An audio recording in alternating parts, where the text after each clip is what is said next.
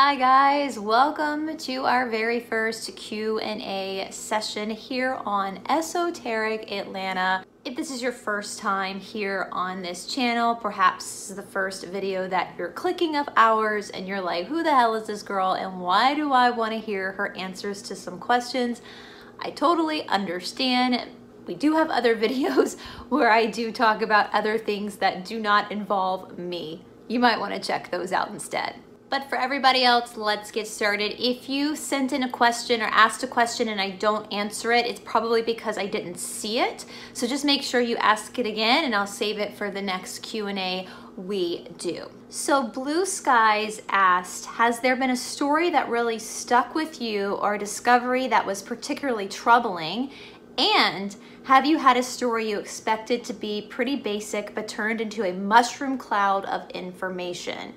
Yes to both. I know you mentioned the Nephilim for you, and that was one that was big for me as well. To be completely honest with you guys, I was not really interested in doing a story about the giants. Which is the Nephilim. I was familiar with the Nephilim. I had listened to some podcasts before and I'd heard some other people talk about it before, but it just wasn't a subject that I was super excited about researching. The only reason why I did research the Nephilim is because I had so many people request it.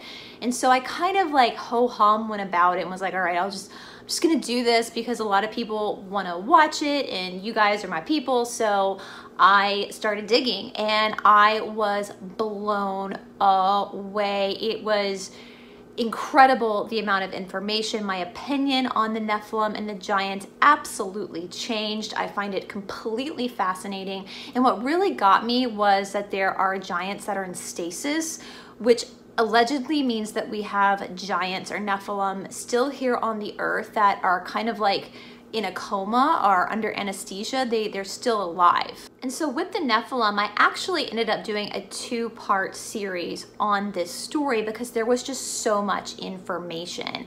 And I got really heated because I realized, I mean, I think we all know that there's a lot that's hidden from us. Obviously, you wouldn't be on this channel watching these stories if you thought everything was out in the open for everybody.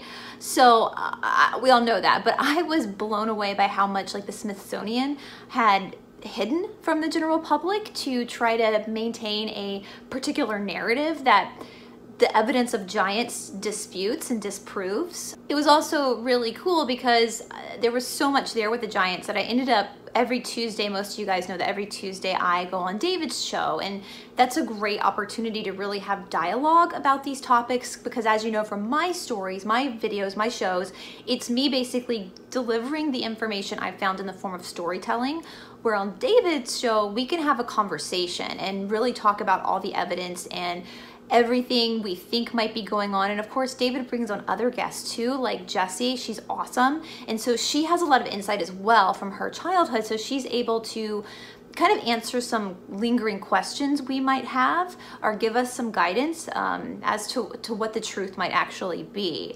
And what was also cool about the giants is I woke up one morning and I got a text from David and he sent me to a website where another website, some people I don't know had found my videos on the giants and had played them because of the research that I'd found regarding the Nephilim. And that was really cool. That was really validating. And for the people who did that, like, thank you, because that really was awesome. I also was really disturbed by Somerset Belanoff, and to be honest with you guys, like I was already disturbed by her before I made the video on her, and her video is my most watched, most popular video. Now both my Somerset video and my two giants videos I have privated as of now because of all the shenanigans going on in the world. I do plan on making them public again in the next couple of months. However, I have sent those videos over to David to put on his website where it's more of his control. So if you guys have not seen those videos or you want to see those videos again, go over to David's website because they should be up there. If you can't find them or you really want to have your own copy of the videos because of the information, just send me an email and I'll send you the video myself. But again, with Somerset Belanoff, you know, her alleged activity, allegedly what she does to people, the fact that she is so mysterious and there's really only like one picture of her out there, was really disconcerting, but what really grossed me out the most with all of her alleged stories is that I am related to her. We have a common ancestor. Our common ancestor is Queen Victoria. So this is somebody that I am genetically connected to, that allegedly, from my opinion, from what I see of the research, she's a pretty evil girl. So I hope that answered your question on that. All right, so the next question I got was from Natalie LeBlanc, and she asked, where can we find the removed books of the Bible? So this, I'm assuming, Natalie, that you do follow us on David's channel as well, because we do talk about, or at least I bring that up a lot, because a lot of my research does point back to some of the books that were taken out of the Bible. There are some books available, some Bibles that are available that include all of the books that David actually found some that you can just Google and see if you can find a complete copy of the Bible with the 45 books that were taken out of the Bible. There's also an app. David texted me this morning with a link to an app that has all of the books. I'm going to download the app myself. As far as my preference on which copy or which edition, I don't have one yet, because when I research, I try, especially when I'm researching an old text like the Bible or like other texts that are thousands of years old and have been translated multiple times, I do try to look at all sorts of different variations, because things do get lost in translation. And so for research purposes, I like to see every single translation I can possibly get on a particular verse, just so I can see if there's any differences or if there is different translations that maybe allude to a different outcome of a verse, if that makes sense. But you can find it if you just do a quick Google search. For those that don't know what we're talking about, week after next, we are going to start to go through on David's channel all the books that were taken out of the Bible that first happened at the Council of Nicaea in 321 AD with Constantine. We can call that censorship, fact-checking, if you will. There's obviously a lot that is there that they didn't want us to know. And so we are going to try to dig through that. Again, I'm not a minister. I've never been to seminary school. I'm just someone that really likes to learn. So Natalie, make sure you join us when we start to go through these books, and maybe over time, the group of us can kind of figure out what the best translation is. The good thing about, from what I'm assuming, from what I've seen, the good thing about the books of the Bible that were removed from the Bible is that they haven't been as heavily translated as much as the approved version of the Bible. As you know, the approved version of the Bible that we all grew up with has been translated so many times, right? From the King James Version all the way through the different generations of people retranslating it. And so I do fear sometimes that there are things that are kind of lost, but from the ones that have been removed, it looks like they haven't been tampered with as much. So that's kind of exciting, because now we're looking at something that was closer to what was actually written, if that makes sense. And I did notice that somebody asked on David's channel if we could do an episode regarding the original Christians over like what holidays we should be celebrating as far as like the Jewish traditional holidays like Passover, Hanukkah.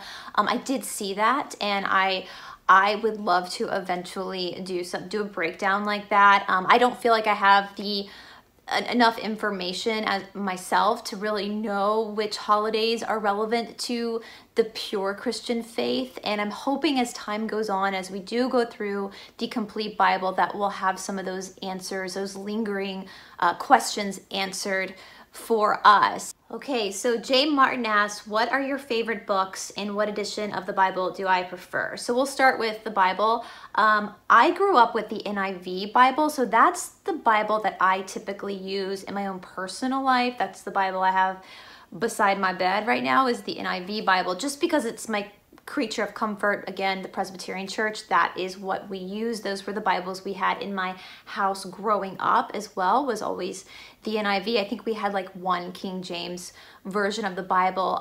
Now, when I sit down to do research for a story or for David's channel, like I said earlier, I typically will go online and I will look up a verse and I will look it up in every single translation from the King James Version through all of them, just to kind of see if they're all saying the same thing or if there's anything different in one translation that paints a different picture, if that makes sense. But for my own personal use, I use the NIV mostly. And when you asked for my favorite book, I don't know if you're referring to a book in the Bible. I don't really have a favorite book in the Bible. I'm loving the book of Enoch, which we've talked about a lot because it answers a lot of questions. And my favorite biblical character besides Jesus would probably be Paul, because he's kind of a badass. But you might have meant my favorite book, just like entertainment reading. And it's funny, so all the books behind me are all books that we use for like academic purposes. So philosophy, yoga, all sorts of different historical references are behind me in this bookshelf. But for my fun reading, like the reading I do just to clear my mind, I always like murder mysteries and suspense. And so right now I am actually reading The Turn of the Key by Ruth Ware. I love her books. She writes very suspenseful books. They're pretty easy reads too.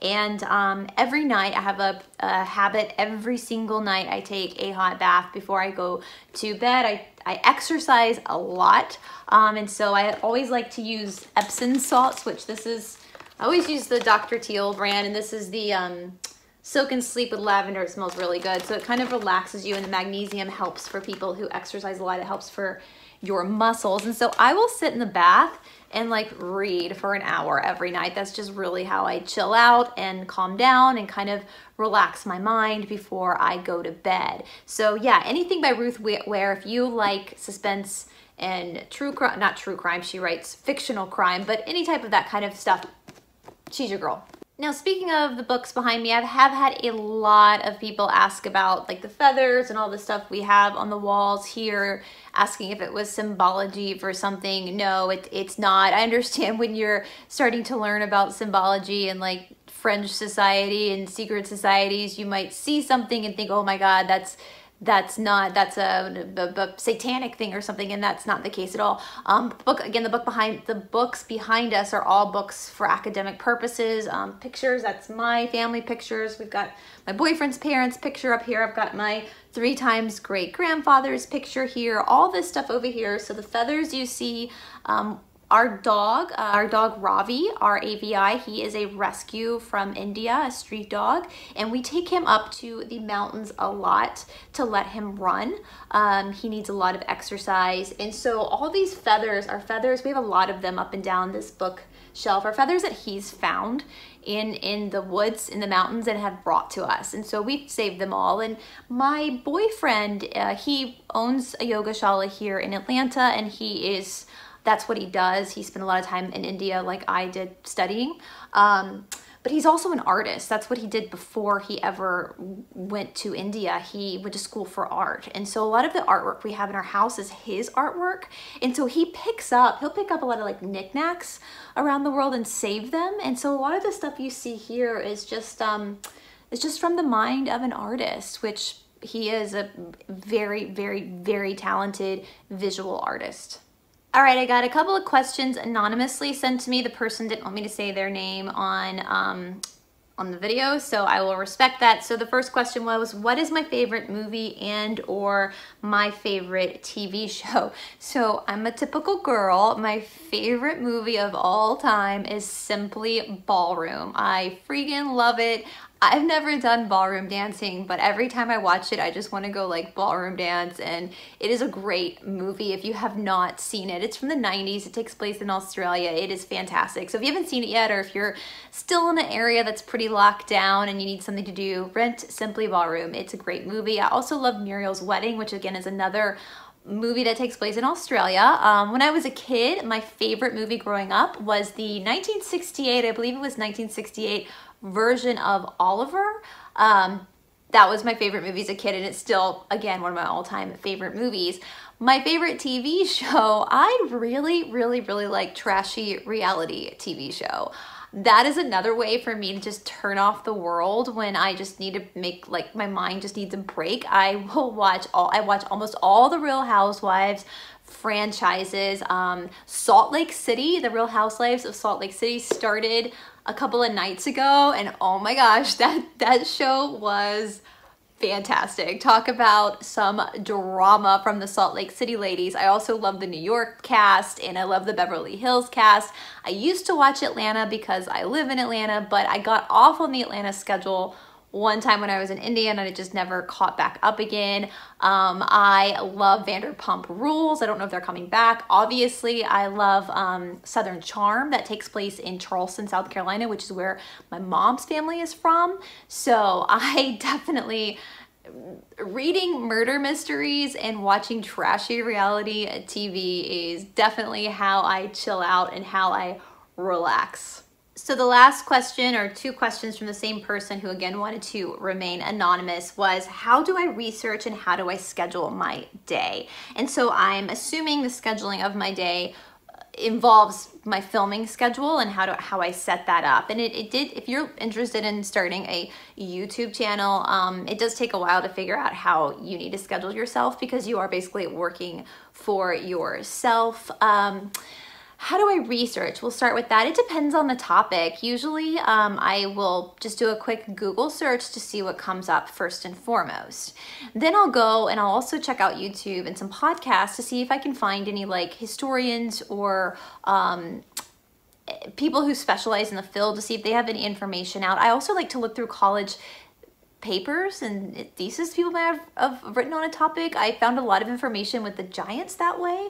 I also, while I'm researching, if something interesting is said in the research, I'll write it down and then I'll do a deep dive on that as well to help me to connect more dots. I rarely will use something like Wikipedia, only because Wikipedia, anybody can come in there and change it anytime they want. And sometimes you can be, there's some subjects that are pretty safe with Wikipedia when it's a pretty benign basic subject. But when you're looking at fringe stuff, I would never use Wikipedia at all. So it's really just kind of like, for me, research is just kind of digging around on the internet until I hit something that seems right and can connect the dots to other things as well.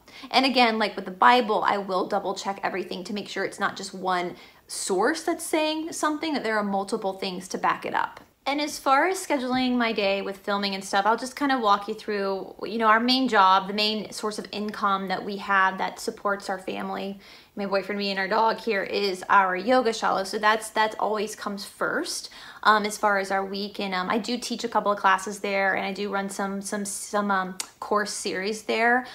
So I'm not just here all day filming. But usually we get up around 4 o'clock in the morning. My boyfriend opens up the business at 5 a.m. And so even though most days I'm here in the morning and he's there, if I'm not teaching, I will get up. And sometimes I will go ahead and start working at 4. I usually will exercise, either do my yoga practice or a barre class or something online around like 6 a.m. And I usually will exercise for a good hour to 2 hours every morning. I'm a very heavy exerciser. And so I will do that in the morning to get me my blood pumping and kind of get my mind to wake up, and also get my mouth to wake up. I know that sounds weird, but the breathing and all that kind of stuff loosens up your jaw to be able to talk into a camera. And then I'll shower. Usually he comes home in the morning and he'll do his practice or workout while I'm finishing getting ready. And some days all I'm doing is researching all day, like literally sitting at the desk and just on the computer researching all day. Other days I'm filming all day. You might notice that some of the videos I'm in the same outfit. It's because I'm filming multiple days. On Tuesdays I film with David, so usually David and I will film around 11 a.m. And then he, I think, releases it later that night. I do work on the weekends. I just, because I like what I do. And so I try to release videos on Monday, Wednesday, and Friday. If I can't do that, then I'll at least try to get like Monday and Thursday if I'm just heavy in research and I'm not ready to put together a story yet. If that's something you guys are really interested in and you want to know what it takes to run a YouTube channel that involves a lot of research, I can. We do have a playlist on this channel, which I'm going to add this video to, called Behind the Scenes. And so I can start to kind of film a little bit behind the scenes if that's something that maybe you guys are interested in. If you're interested in opening up a YouTube channel or a podcast and you want to kind of see how other people do it, because it is overwhelming at first. Like when you first sit down to open up a YouTube channel, it's super overwhelming, but then you do get the hang of it. All right, guys, that's it. That might have been super boring for you. I don't know. Again, if you're new to this channel, most of the shows that I do are storytelling about some interesting topic. They're not about me. So if you're like, again, who the hell is this girl and why do I care about her schedule? More videos down below. Just hit that subscribe button and give us a like. Again, if you want to join our Patreon, there's a link to that too. I noticed we have a couple more Patreons that joined. Our videos for this upcoming week have already been edited, so your name will be added next week to the end roll. And I thank you so much. If you have a story you want me to cover, please send me that in email. For those who have emailed me and I have not responded, just be patient. We've been traveling, and of course there's weird stuff going on right now, so I will get back to you as soon as I can. Thank you again for all the love and all the support. We're all in this together. As Ram Dass used to say, we're all just walking each other home. I hope you guys are having a wonderful, wonderful, wonderful day, and I will talk to you soon. Bye.